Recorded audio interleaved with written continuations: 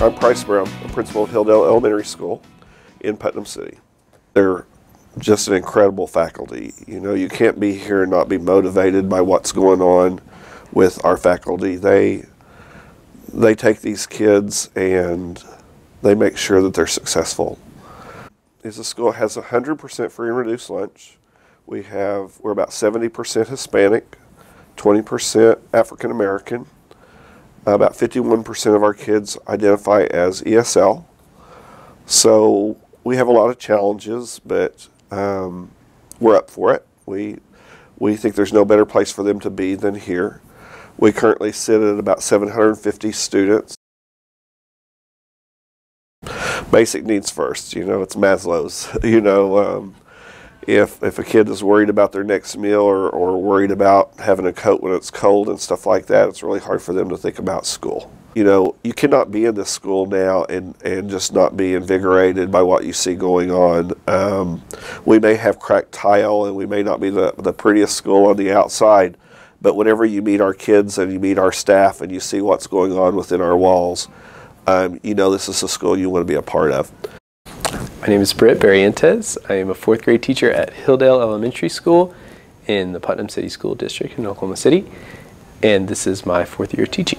My favorite part about teaching is, I have an example. My favorite part about teaching is seeing students' success. My first year at Hilldale, which is about 3 years ago, we had our standardized testing, and when they came back, I was able to show the results to one of my students. And she came and gave me a huge hug in the hallway with little tears in her eyes, saying, I've never passed the test before. And it melted my little heart. No, I was overwhelmed to see the look on their face after seeing their success. So my favorite part is seeing students succeed. Now, if we don't have a number line, this is how we do it. Stand up. 6/10, 3/10. All right. You've been adding like this since kindergarten. Tell your neighbor this is pretty easy. Now, you have been adding it this way since kindergarten. 6 plus 3.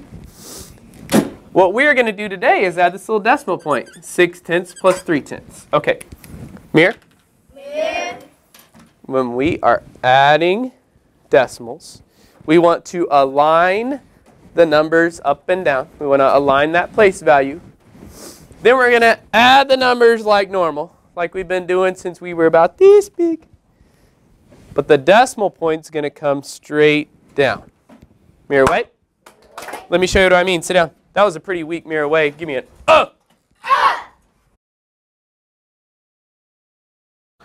iPads have transformed instruction at our school.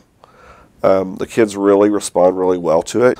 We become really involved in trying to identify apps and programs that we believe meet our kids' needs. We're a Title I school, so we do have resources available to us that some schools don't have.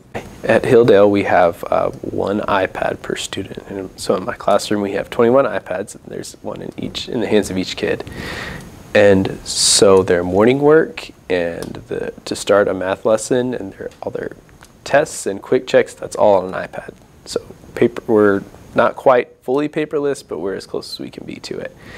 And so during the day, they would come into the room, they would start after they get everything ready, they start their morning work, which is on an app on the iPad. And as they're working throughout the day, they're jumping on and off the iPad however I dictate it. Decimal point, you ready for this? It's going to fall boo, boo, boo, boo, boo, boo, straight down. 6/10 plus 3/10 is 9/10, and that is how you add decimals. Wasn't that so hard? That was so tough, but we made it. No? Oh, Akai is looking at me like that's the easiest thing she's ever learned. You're right, Akai, it is super easy. iPad on? Unlock? So you can use your number line, like I showed you with Michael, or we can put the numbers up and down like you've done since kindergarten. Edu-creations. Edu-creations, edu-creations, edu-creations. There we go. Now we're talking. I'm going to need my iPad this time. Where'd I put my iPad? Thank you. Make sure you have your procedures down first. when kids get their iPads the first time, a lot of them already know what to do with it. So they can get on and change stuff however they want. It's really important that you have your procedures in place to make sure that students are doing what you want them to be doing. We have procedures for turning them on, turning them off, going to the home screen, switching apps, getting them out, putting them away, where they're supposed to be, like either in their lap or on their desk, different apps to be on. Okay, open up a blank page on Educreations. I'm getting there too. And we are going to practice adding and subtracting some more fractions. Did I say fractions? I meant decimals. Tell me it's okay. It's okay. Oh, I didn't feel very reassured. Tell me it's okay. It's okay. Oh, thank you. I feel much better now. Well, got some technical difficulties. Margarita, why don't you put yours back up?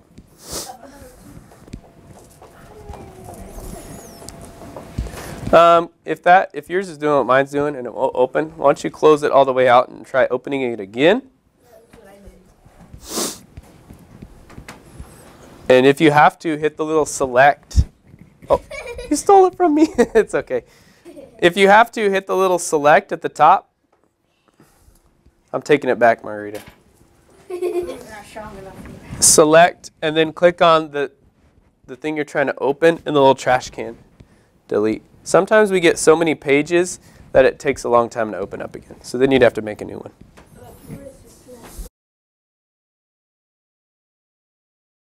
And they're fun. Have fun. There's a ton of stuff out there. There's lots of things that you can use for them. So yeah, please do it. Use it. And they love doing it. And it's a great motivator. And it's a great motivator when you give it. And it's a great motivator when you take it away to do what you're supposed to be doing. So I love it. I love it. I don't know how I could ever do it without. Hello, my name is Jeff Town. I teach 4th grade at Hilldale Elementary School. Well, it's eliminated paperwork a lot in my classroom, running off copies and wasting money on paper. A lot of our work is just done on the iPads. I can put work into Shobi and then I can push it out to the kids and they do their work there. Different whiteboard apps that we use. We take, through Mastery Connect, we take a lot of our online assessments through that, and so the kids have immediate feedback. I have immediate feedback, and so it works out real well. We have styluses for the kids, so they do all their writing and everything on there, and plus the different apps and different websites that they can go to. 2 times 2 is? 4. 482. And as Haley reminded me, when I multiply our tens, I'm going to go ahead and put a 0 because that is not a 4, right? It's a 40. So we're going to go ahead and put down our 0. Okay, let's multiply by our tens. 4 times 1 is? 4. Last year, our copy budget decreased by over $5,000 just from the standpoint of teachers are using technology instead of worksheets. So that was great. That was something I had not even thought of, but that allows us to spend more money on other things now than we were able to before. The kids are a lot more engaged, and the immediate feedback, and my principal was in a few weeks ago, and he mentioned that sometimes doing stuff on pencil and paper, the kids, they don't like doing it as well, but if they can do it on an iPad and they could use the different colors and the different things that they can use within an app, it just automatically becomes more fun for them.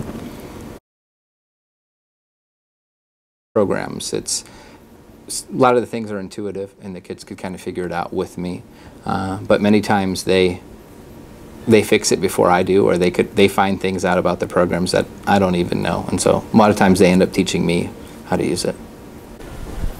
Where are you at? I'm trying to look for that thing. What thing? That thing that we did with the little line. Just dive right in and give it a try, and it's helpful if you have another person. My teammate Britt, he learned some things, I learned some things, and we just kind of help each other along or discover something, and we're all excited to use it and to try it. So. Well, the first thing that we did was we put one in the hands of every adult in the building.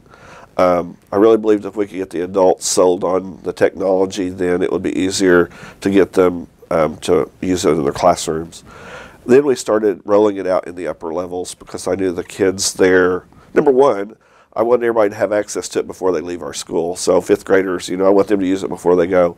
So we started in fifth and then fourth, then third, and we've rolled it all the way down through kindergarten now. My favorite app this year is definitely Reflex Math. Another fourth grade math teacher, Britt Barrientos, and I, we piloted the program at the school for a few months. And we had so much success with it, our principal decided to purchase it for the whole school. And so we're really excited seeing the results that have came back just after a couple weeks of using the program. We're in it for a couple months now, and we're just seeing the math automaticity with facts and the fluency, and it's really impressive, and we're really excited about all the great things that it's doing for our students.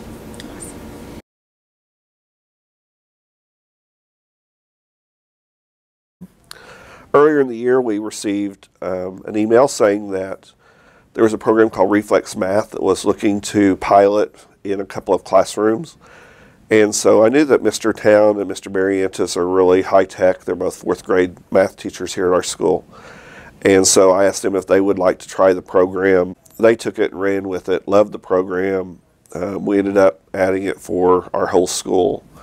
It's now in 6 different schools in the district. We see our school as a lab school. We're real active with the different universities. We work with UCO on some research studies. We work with Southwest Christian in placement of their education majors.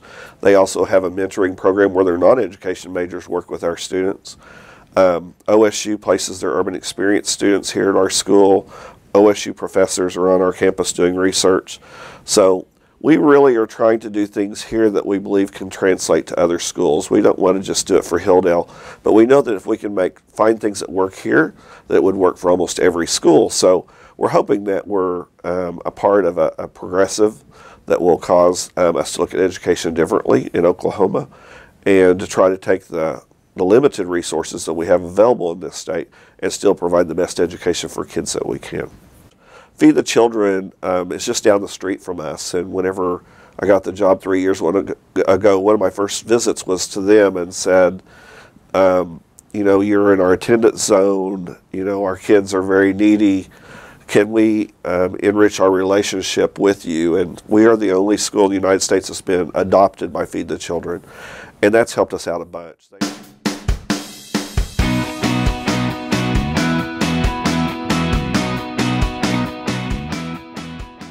Southwest Christian, they have a group of people who come here on Fridays, and they meet with our boys and girls who have lost a parent through either death or incarceration, specifically mothers. They have lost their mother through one of those two things.